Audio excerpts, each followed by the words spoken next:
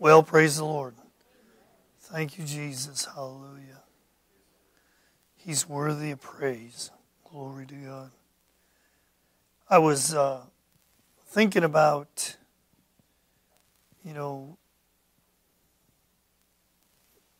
that God has put His life, His resurrection life, inside of a people. And that seed, that life, has been instructed, or when we were reading the other day about when the Holy Ghost came and He impregnated Mary, and then Joseph, he had to deal with some things, didn't he? And as he was dealing with those things, that the Lord had given him a dream, and out of that, Jesus was born. The seed wasn't aborted along the way. It wasn't, didn't take a different path. And I think the thing that's really cool about all that, if we can really understand this, is that when God poured out that Spirit, the Holy Ghost, that there was a determination, right? The determination, like in Jesus, right? It was that He would bring that seed to full maturity. In other words, it would bring forth an expression of an invisible God. It was determined. And the caretaker, if I can use that term, was the Holy Ghost. And Jesus said, He said this to us, He's like, I have to go so the Comforter can come. And one of the things that we really need to learn and we really need to understand is that the Holy Ghost didn't come to do our will. He only came to do the will of the Father. He didn't come to do any other thing than to preside over the seed, that the seed would mature and bring forth fruit. And as much as He did that with Jesus, the preeminent, the firstborn, the first fruit, He has determined, same assignment, it will be accomplished. No, it will get done. That there will be a people that see the fruit, the full fruit of the seed. There's no doubt about it. And so with that, and we have to come to this understanding, like we say a lot of phrases and verses, but we need to really meditate on them and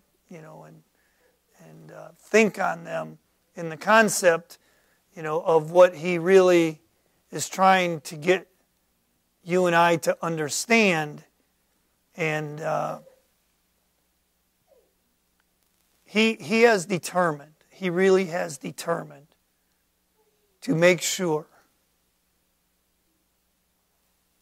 that His purpose is fulfilled. We are the temple of the Holy Ghost. He never in any way, shape, or form ever wanted anything else. He never wanted even what we call church. It was never His ideology. It wasn't His philosophy. It was man's. Like, God uses it to a certain degree to work through it, but it was never the destination. The destination always was for humanity to be the habitation. Know ye not that you are the temple of God? I think it's pretty cool in that same area there in Corinthians. He says this, look, the body was made for the Lord. That's what it was made for. So that He could inhabit it, not according to man's religious will, but according to God's perfect will. This is what He had determined. This is what he speaks of when he says abundantly above. This life works in us to bring about the reality that he doesn't live in places or things made with human hands. He came to dwell in people. Yeah, it's that simple. But you and I, we also have a responsibility and an accountability. We'll be accountable. Every human being will be accountable for it in one way, shape, or another. And that is that God has invited humanity. This is exactly why He is patient. He's long-suffering. He's merciful. That no one would perish, but that every mankind or all of mankind would do what? Turn to Him. Repent. This isn't, we hear the word repent, we see the word repent, and we leave it in the category of, outer court or middle court or, Passover. That's where most of it is left, is in Passover. Not even a real Spirit-filled experience in Pentecost. But the reality is God wants a booth, a house.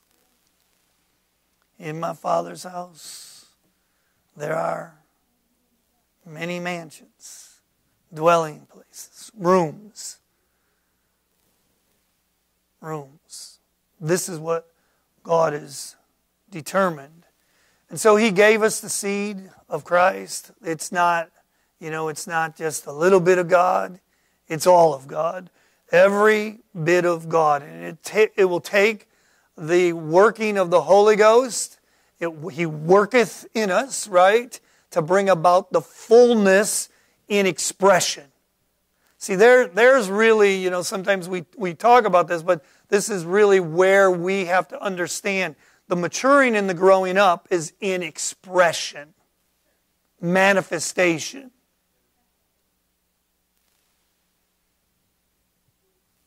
Fruit, profit, wealth, all those things that we can relate to when it comes to the economy and money. But the reality is He's after the economy that never comes to an end. It's nothing but surplus. There's no debt. It's been paid. It's been paid. So you and I, we have to appropriate. We have to appropriate. I think appropriate it's a pretty cool word. It's kind of funny, it's spelled exactly the same way. Appropriate and appropriate, right?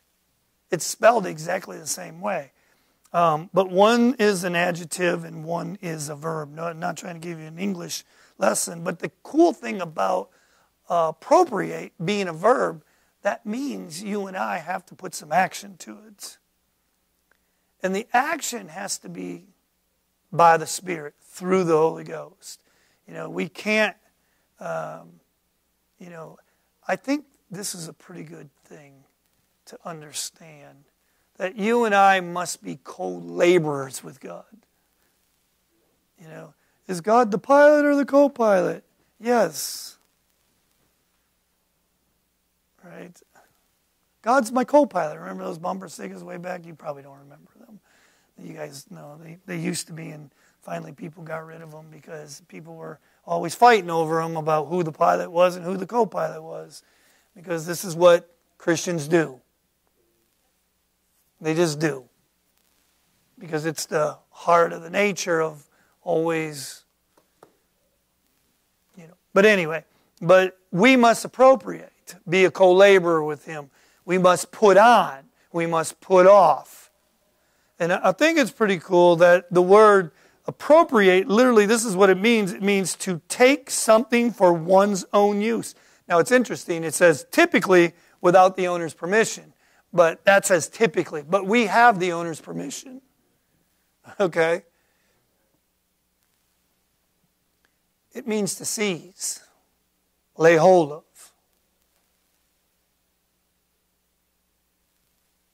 all that He is for the eternal purpose of God. And so, in doing that, there has to be, a laying hold of a apprehending, a seizing of not just the moment, but the life. That putting on the Lord Jesus Christ. This is really what God is after, is for you and I to put it on. He paid the price. Well, how do I put it on? How do I put it on? Like, getting religious won't do it. It just won't. But being a sluggard won't do it either. It just won't. What God's trying to get you and I to do is to mature.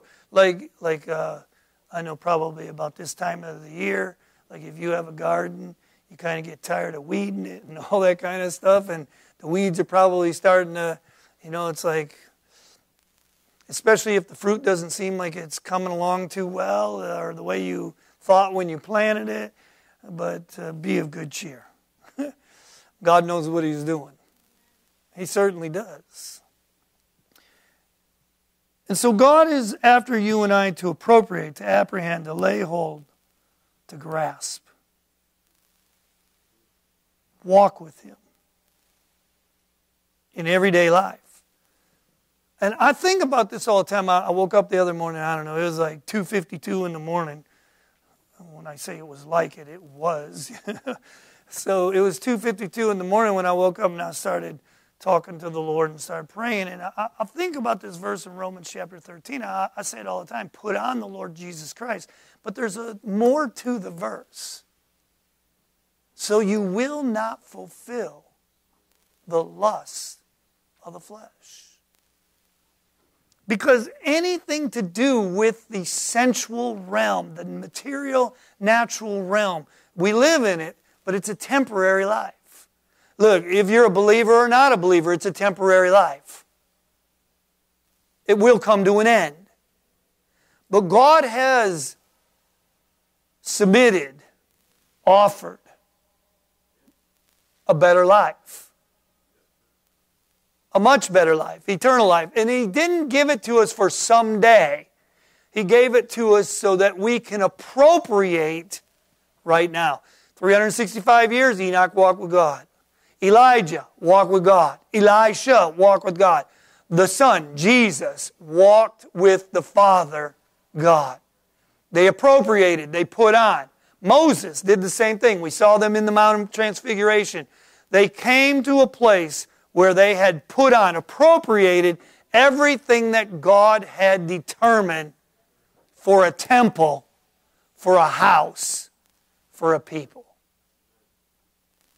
And this same God, in the 21st century, with the height of humanism, human wisdom, human desire, human everything. I saw a commercial the other day, and where would we be if there was never a Henry Ford, a Thomas Edison, a Boeing, and they were listing all these people.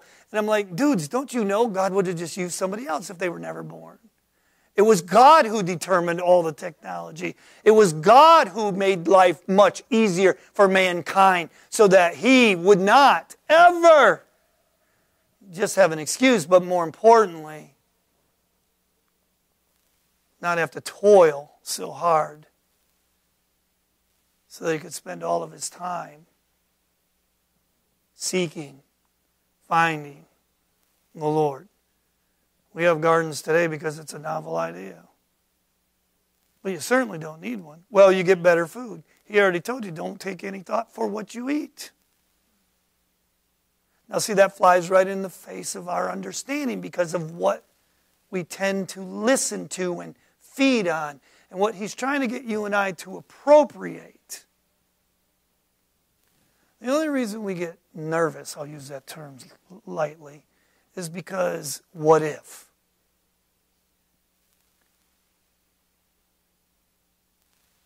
And because we see the results sometimes even in people we didn't think it would ever happen to. But it never changes God's determination for mankind to be a temple. And I mean, we do like to say it, right? We do like to declare it. Not life, not death. 17 things in that portion of Scripture can separate us from the love of God in Christ Jesus. Selah. Take a moment and think about it. That God has chosen us, invited us for the high calling, the most high calling. There is no other calling. The high calling. And the high calling isn't a place, it's a person. It's a real life living inside of us. We can't live from the perspective of the sensual. That's wisdom from below. Always satisfying the natural man.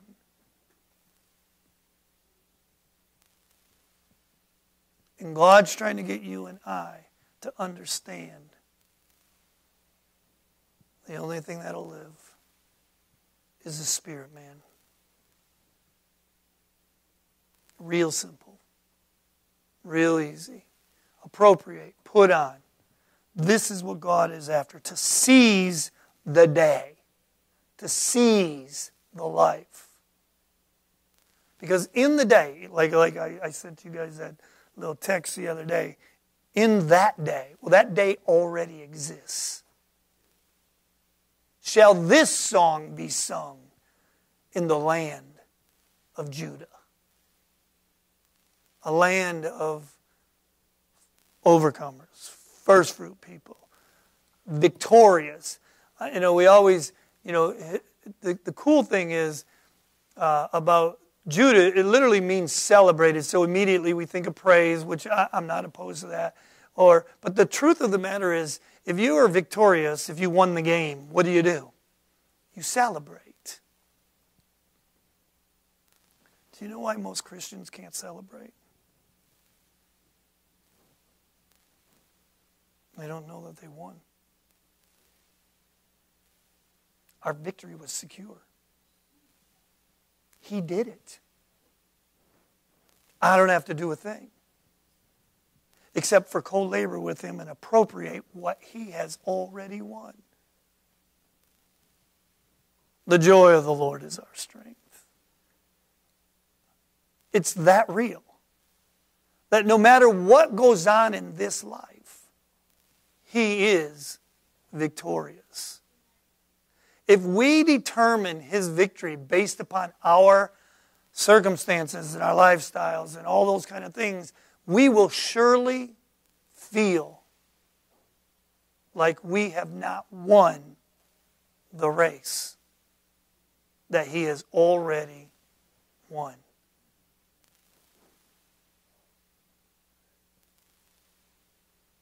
This is why He tells you, don't faint. Don't faint. Don't become weary. Don't get wore out. We don't see everything under His feet, but we see Jesus. We don't see the corporate man standing in the earth, but we know for a fact. Facts. You want facts? Facts. Jesus has already won. And that life, that seed, is inside of us.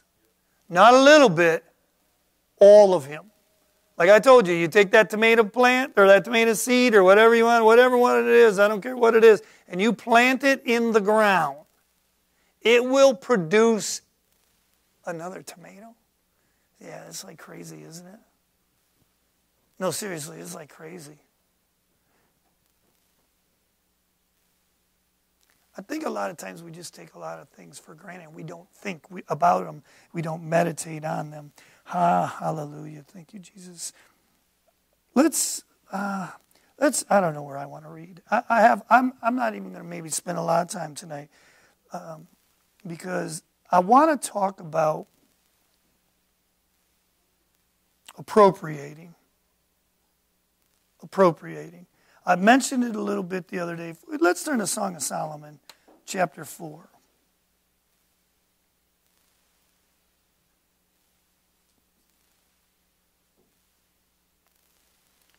Song of Solomon, chapter 4. Chapter 4.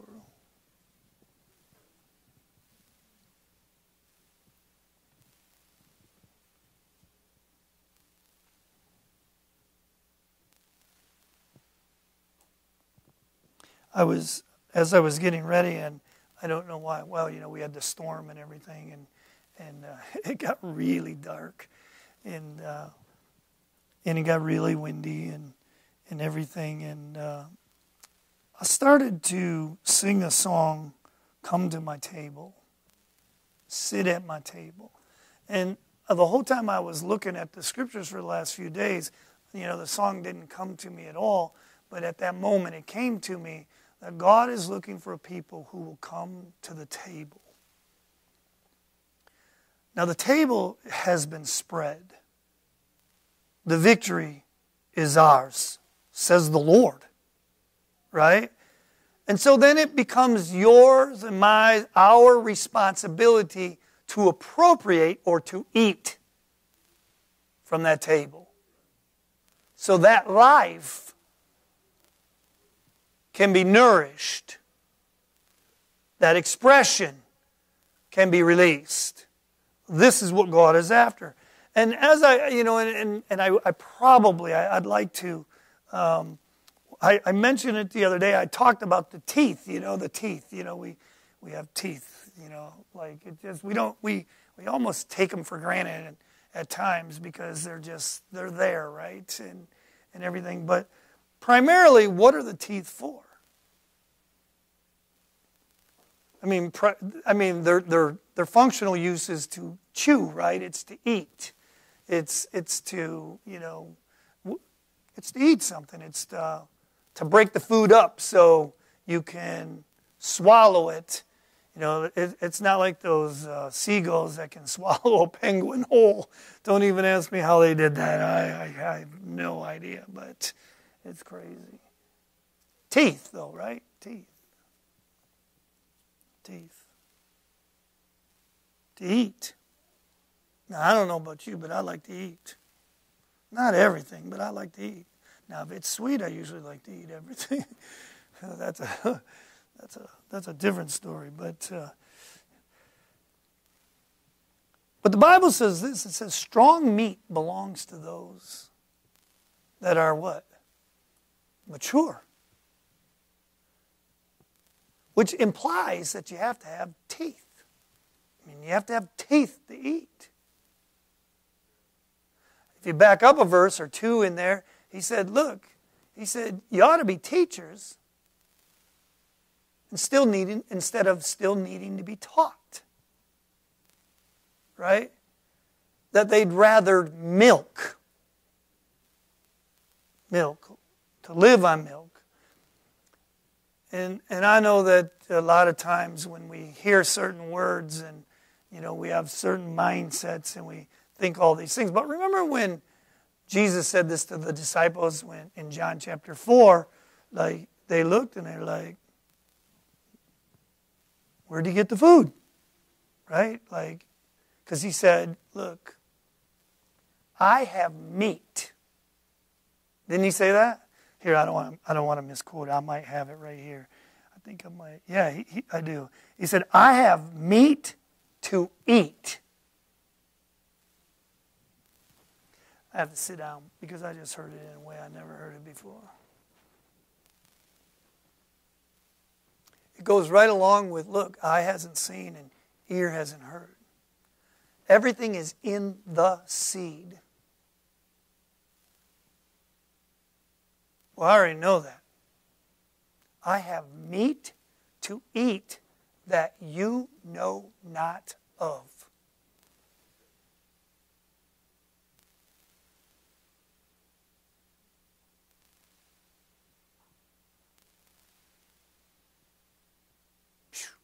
Selah. Pause and think of that. And it's going to take teeth. It's going to take an appropriating, a laying hold, a seizing. I think about this all the time. I can always hear Steve saying it because he always would kind of like repeat it, when we did the sacrifices. But remember, the approach to God is what? Through sacrifice. It's going to cost us something. Does anybody know what it's going to cost us? Everything. It's going to cost us our life. We cannot be like Ananias and Sapphira and hold back our portion. It doesn't matter if it's your time, your talent, your treasures, your mindsets, If you or I have any area of our life where we're willing to hold it back, it's just a spirit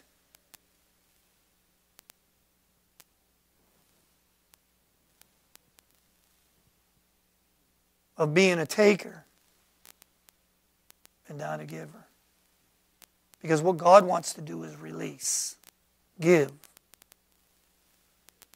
The creation groans, not for a bigger church, not for more ministry, better music. The creation groans to see God in a people.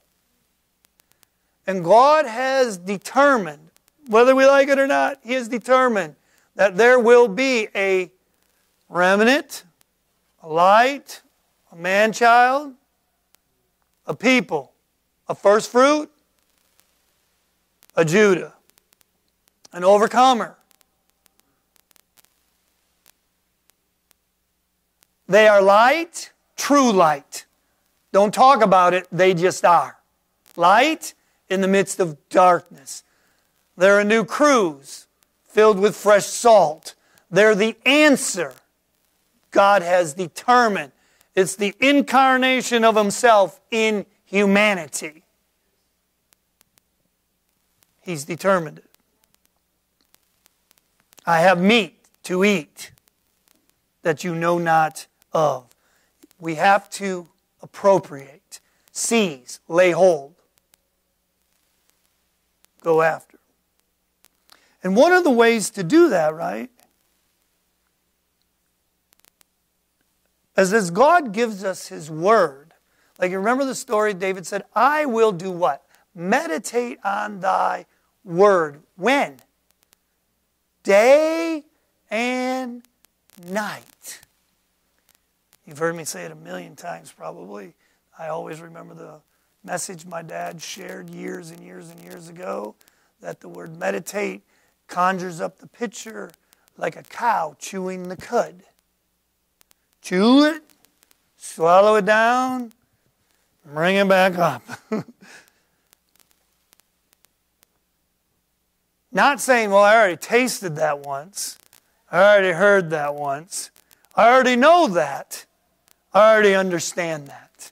No, I have meat to eat. Can I use the word again? Afresh. Anew.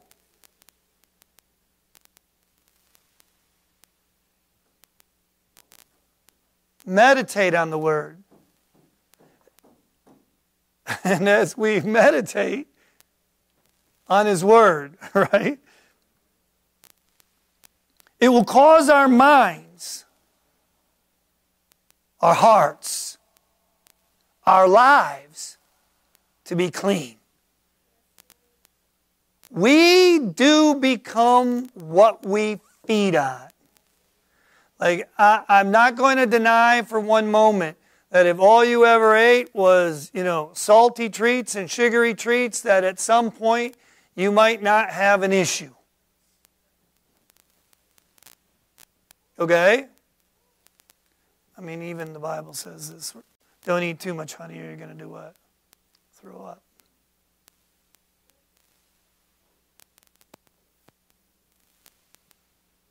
But he wasn't really talking about food.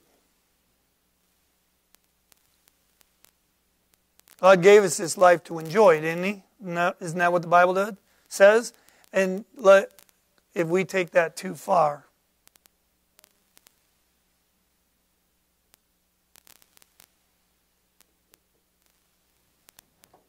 so meditate on His Word.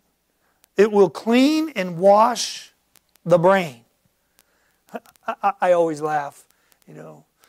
I remember, like, this was like a long time ago, and I can remember when I was, when Sherry sat next to me at work, like, this was like in '04, and I said, yeah, I'm all about brainwashing.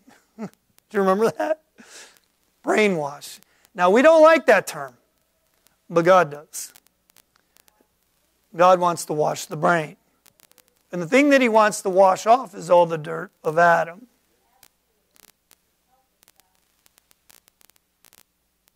Tommy Tinney wrote a book, and I always quote one portion of that book because I've never forgotten it. It was right straight directly to the heart.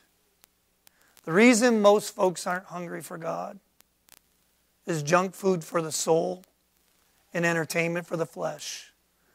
They'll spend all their time as a glutton and a drunkard, making their lives feel good, when all along God has called us, invited us to the high calling. To be an expression, a light, a true light, not artificial, not man-made. Most Christians are man-made light.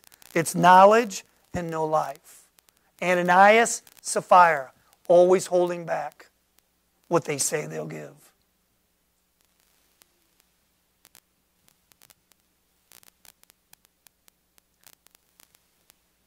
And God is trying to get His people to awake.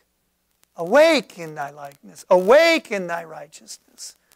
Awake. Don't fall asleep and fall out a window. I always have said this, right? Like, the only reason he fell out that third story window, that third floor, was because he was leaning in that direction. Yeah. Brainwashing, cleansing, clean the mind, chew the cud, meditate on God's Word, and it will clean our lives. If we never, you know, and like, I know you know this, and I'm just saying this because I want to read a verse and maybe we'll just go home, but it's about the teeth. Because one of the cool things about teeth are, right, like, they have an ornamental value too, don't they? If we didn't think so, we wouldn't spend so much money on, you know, straightening them out. You know, in the old days, in my day, you know, it was like you had like a honking piece of metal all around each individual tooth and wires as thick as telephone cable and everything else, you know. And now I never had to wear a head thing like this or anything like that. And, you know, and I say this tongue-in-cheek, I was poor, so I had to wait till I had money to get them. So I was like 19 years old. You know, and so like everybody else already had them. Like when I was getting them, most of the teeth, because in those days we didn't put them on kids when they were 5 years old, still with their baby teeth in them. But anyway, that's a whole different story. Everybody knows it's about this, right? But they're ornamental, aren't they? And we don't spend all of our time making them straight and white for no reason at all. And you know, right, TV commercials that show the teeth or are about teeth, they even know how to artificially put a what? Sparkle in there for us.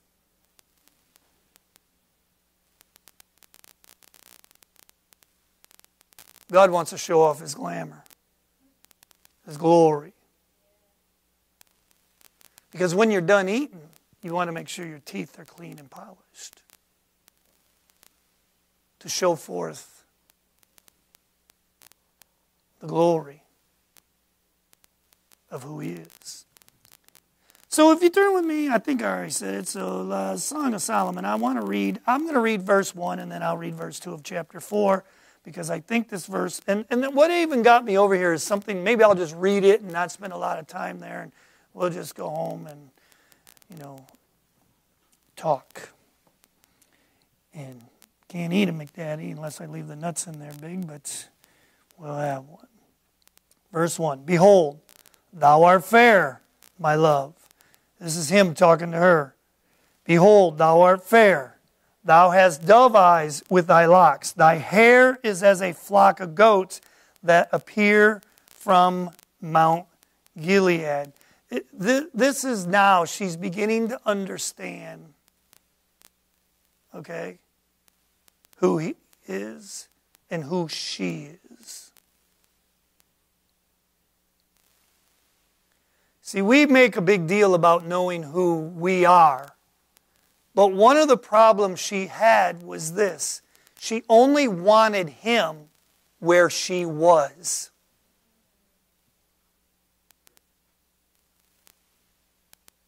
This is the way the church is right now. They're Pentecostal in their mindset. They're not even interested in tabernacles because Pentecostal is a duality realm. It's both man and God.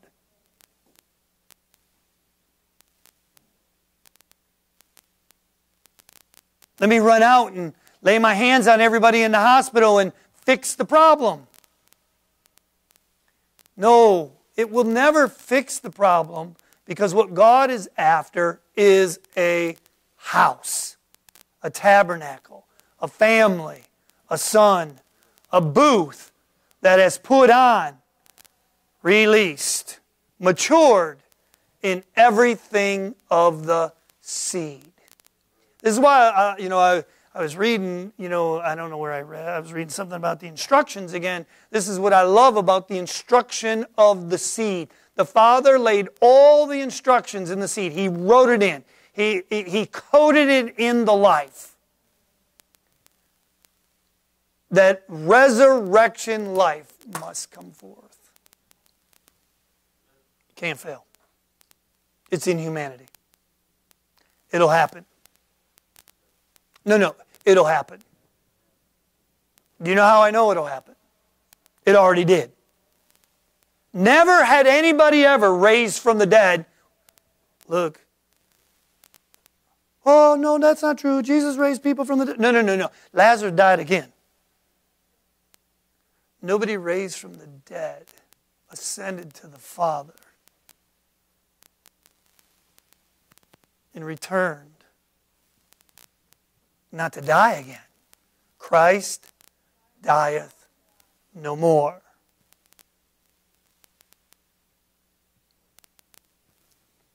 Verse 2. Here's my verse. Thy teeth. It's like, thy teeth. Thy teeth are like. Okay? It's like. It's the like as principle. He didn't say that her teeth were a flock of sheep. Thy teeth are like a flock of sheep that are even shorn. Okay? And you know what the word shorn means. It literally means clip.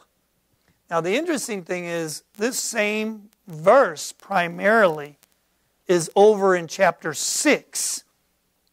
You remember what happened in chapter 5? He came to her and she said, I've already put off and I've already washed my feet and I'm already a good Christian. Where do you want me to go? What do you want me to do? I've already done all this. And he put his hand in the door, left the fragrance, wanted her to come out. And by the time she got to the door, he had what? He had withdrawn. He had gone over. He had moved to another dimension, another place. The word is albar. It literally means to cross over.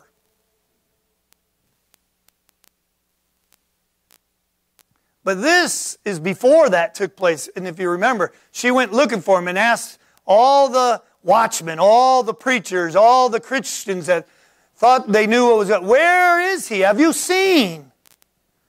And all they did was what? Beat her up. That's what they did. Thy teeth are like a flock of sheep that are even shorn. Now, it's interesting about teeth because, like, for the most part, and I know I'm going to be probably, but the teeth pretty much, they picture the body of Christ. Each one being the same, like they're all, ivory, I guess, right? Right? And each one is specific for its location. It's a picture, a many-membered body. There's a certain amount. We also can liken that same thing to like the boards in Moses' church when they set them all up and put them in the sockets and they did all that kind of stuff. Aren't your teeth in a socket? Yeah, it's the same picture. Okay? And the thing about sheep is, what do they do with sheep? What's on sheep? Wool, right? And they like to shorn it or cut it, clip it. And what God's really trying to get you and I to understand here is this. When we meditate on His Word, He's clipping away the wool. Remember they couldn't wear wool garments? Yeah, it's like white linen is the garment of choice, isn't it? It's not wool. It's not toil. It's not sweat. It's not human understanding. It's not human wisdom. It's God's revelation, His revealing. I'm not really, it's hard to say because our minds don't always hear what the Spirit is saying. This is why I like this. The book of Revelation says, hear what the Spirit is saying. Right? God is giving us revelation in Word to chew on, to reveal the living Word. So in other words, it's not just coded or DNA'd in us or written like a manual to try to follow it. See, we have two sides of that coin. Some people really try to persuade and pursue to live. And others just...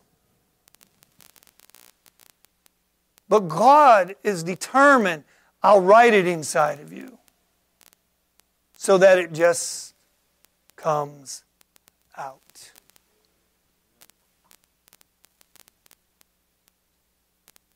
So when you meditate, appropriate the word, meditate. Put action to it.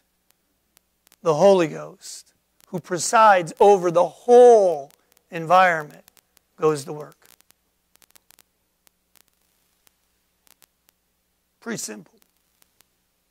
Because He's determined to build a house, a family. When the whole church world, I always think about this, and it's kind of cool because my brother Stevens, he literally is sharing this right now. But when the whole church world of Eli's church world, Samuel was the prophet, not one word fell to the ground while he was the prophet. And yet he was the prophet in Eli's system. And we know the story. But all along there was a cry. A cry. A cry for what? Fruit. Fruit. And that's what's cool about this. Look, thy teeth are like a flock of sheep that are even shorn, right? They've been clipped, they've been cut. That came up from the what? Washing. God's all about cleansing the mind, cutting away the works of the flesh. Can I say this? Ass's head and dove's dung. Human wisdom and what God did yesterday. See, God never changes, but we have to. He never changes, but we have to. And how we have to change is we have to rotate into Him. They come up from the washing. And we know this. This is why this whole verse is centered in this. Talks about the teeth, eating the word, devouring the word. Remember what? Look, if you go to Jeremiah, if you go to Ezekiel, look, if you go to Revelation in John, he said, eat the book, eat the scroll, eat the word. I think I have this verse somewhere. Let me see if I can find it. I'm just going to read this here. Jeremiah, the words were found, I did eat them. And thy word was to me the joy and rejoicing. You ever wonder why you're not happy? Unless you have to have something in the material world.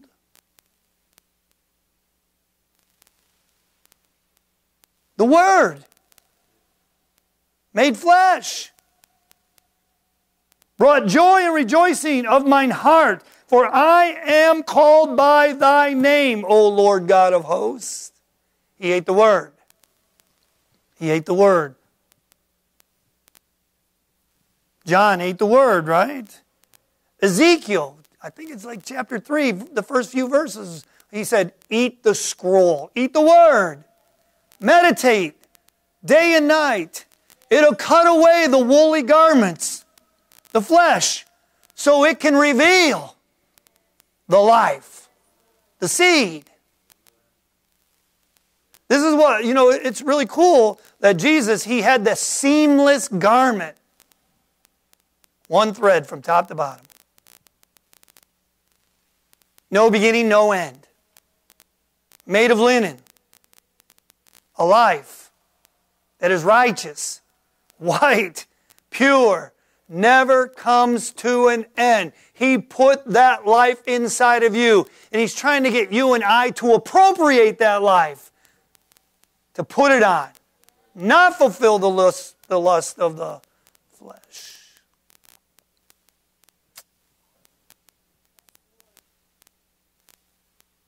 Yeah.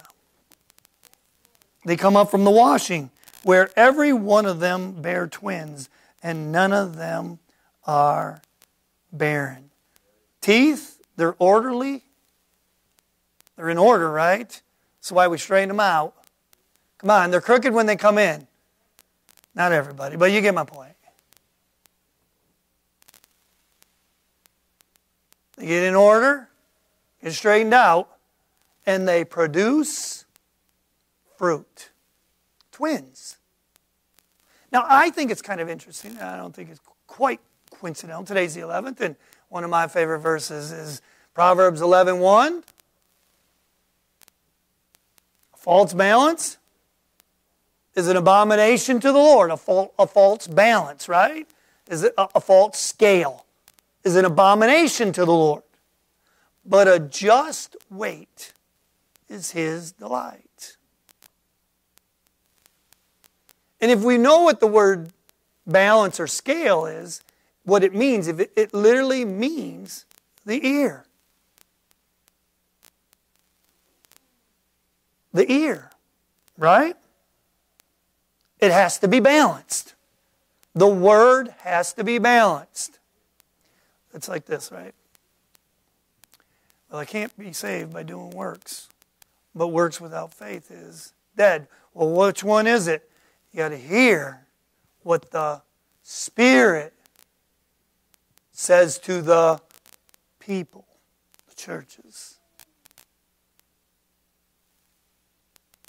See, this is one of the issues that we have that generates a lot of questions, carnal questions, I always like to call them, right? Is this, well, what is it? Which one is it? How come? We have to know Him. We have to hear the Spirit. It bears twins. Teeth bear twins. In other words, it knows how to speak right. It knows how to... It releases. What's that? It's a duplicate. This is all God's ever wanted to do. Is duplicate, if I can say it like that. It's just a picture. Duplicate the life inside of every one of us. All right? There's nothing lacking at His table. Nothing. It's brought forth, hasn't it?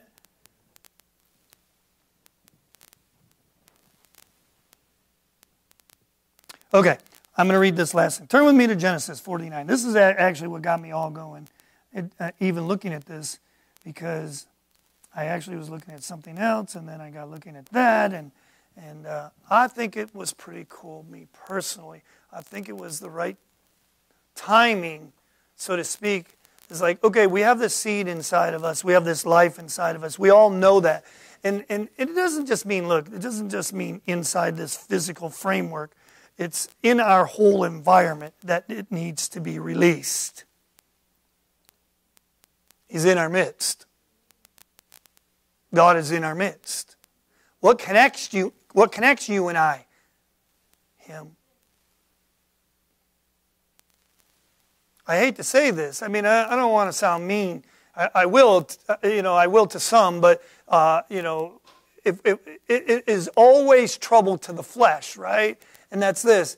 We will never have the relationship God wants unless it's 100% His Spirit.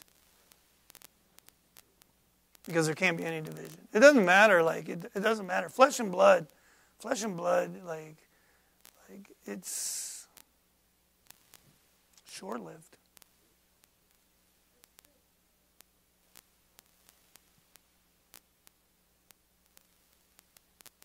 We've never really understood this, that the love of the Spirit is way stronger, way better, and lasts forever. Not just longer, forever. Okay, here we go. Verse 8. Are you there? I think this is pretty good. Judah, now we all know that he is the Lion of the tribe of Judah. But we also know that he's the firstborn of many brethren. He is the chiefest. He's white and ruddy. He's the chiefest among 10,000. He's after a family. Judah, right? Judah celebrated, overcomers, right? First fruit. Thou art he whom thy brethren shall praise. Now, what's really cool about that is, let me finish just reading this. That praise, thy hand shall be in the neck of thine enemies, thy father's children shall bow down before thee. Now, if we look at this just on the surface, like a lot of people have taken this and run with it. This is the whole reason of the whole kings and priests mentality, right? But do you know what he's really saying here? Like if we look at it from the Father's point of view, Jesus, this is what he said. I'm going to have a victory that my nature will be inside of you. And I'm going to have a people that my nature can be in. Did you see that? What did it say? Thy father's children. Yeah. The offspring of, don't even your poets say we are the, what? Offspring of God. I hope I'm not boring you.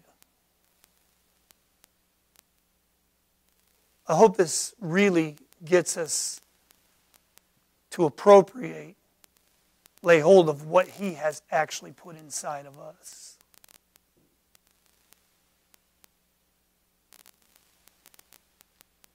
The ability to mature and release all that He is.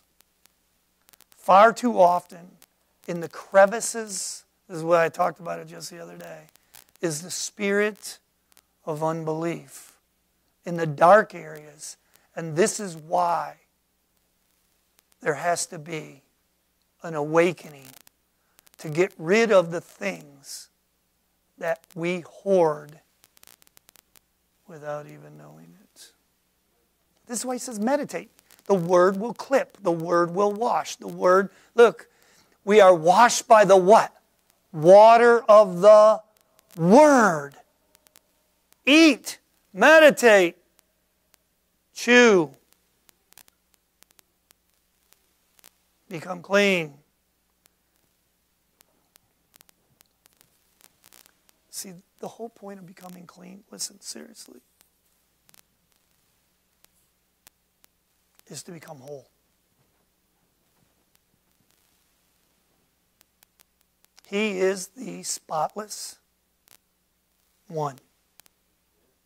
And His desire is to bring forth a spotless, without blame church. How does that get done? Washing, cleansing, clipping. Well, I thought Jesus did that once and for all. He did that and came into your life. You have to be born of the water and the Spirit. And now, the Holy Ghost brings that life to a full, mature visibility. Out of the intangible into the tangible. Out of the invisible into the visible. The things that are visible, they're what? Temporal. But the things that are invisible are eternal. Judah is a lion's whelp from the prey. Who was the prey? Adam. Right? My son, thou art gone up. Didn't he arise? What's he after in a people? Judah, overcomer. See, we have to understand this. Like, listen, I told you my story. Judah prevailed over all of his brethren, and Joseph held the birthright. Just being born again.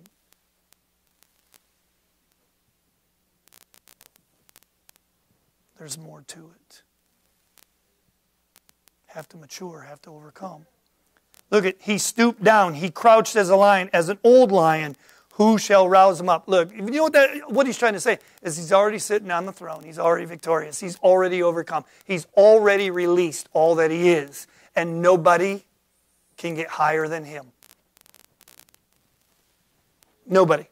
It's a name, a nature above every other. The scepter shall not depart from Judah. Like, listen, we're not talking the natural aspect at all. The scepter, the king of kings.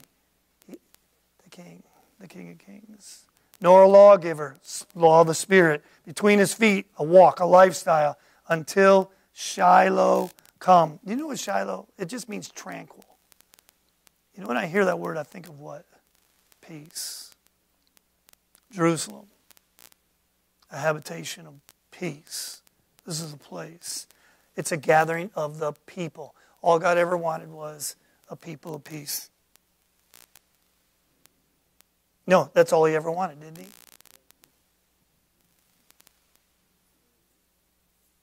Do you think Adam's a people of peace? Do you know what James says when we fight in war amongst ourselves? It's because of what's inside of us. It's that double. It's that bitter well. Binding his foal unto the vine, and his ass is colt unto the choice vine. I love these words. I just love them. I just love them. He washed his garments in wine, and his clothes in the blood of grapes. He poured out his life, didn't he? He's victorious. If we went to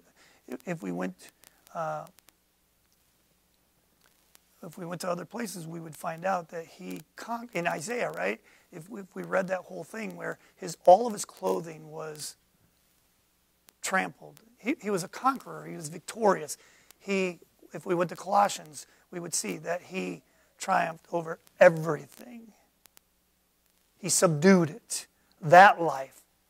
This is like, I know that I'm not doing a very good job tonight of getting your attention of what he's really after. That life, that victorious life that he put inside of us, he's asking you and I appropriate it because the creation groans. It desires. It no longer has a sense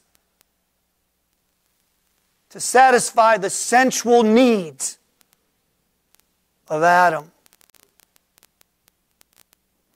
The sad part is most of the Christians spend all their time doing that. When God's called us to come high. Appropriate. Your teeth. Now watch, here we go. His eyes shall be red with wine. Like, all right, he got drunk. No. The cool thing is this word red it's the only place it's found anywhere in the Bible. And it literally means to be dark flashing, in a good sense, brilliant. His eyes, his perception, his insight, his understanding.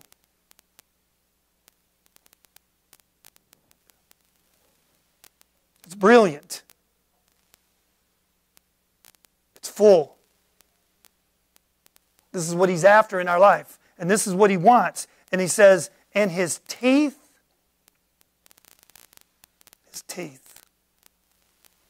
white,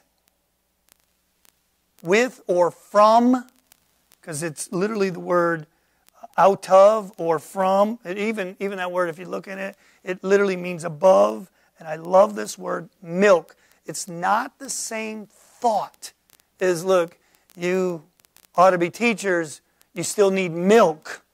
Even when Peter said this, desire the sincere word, milk of the word, is what he said. What he was trying to get you to understand was not about milk, but what he was saying is be like a baby. That's the only thing they want. And in those days, they didn't have bottles. So it gives us the idea that it comes from the mother, the New Jerusalem, which is the mother of us all. Right? This word milk, I love it. It means milk as the richness of kind. Like, it flows with what? Milk and honey, okay? And it literally means, it comes from a word that means to be fat. Whenever God talks about being fat in this context, what He's talking about is wealth, rich, enough, full, complete, fat. Whether literally or figuratively, hence the richest or the choice part. His teeth were washed. In other words, He became clean, pure, and holy.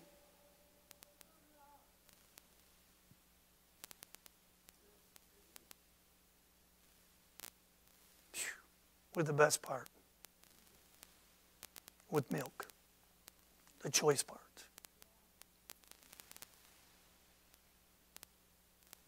Give me your heart. That's all He wants. Because then He can release what He's after. Father, help us, God. Love You, Jesus. Take the word. Let it be a glory unto Your name. Once again, God, we say thank You for watching over us today. In Jesus' name. Amen. Hallelujah.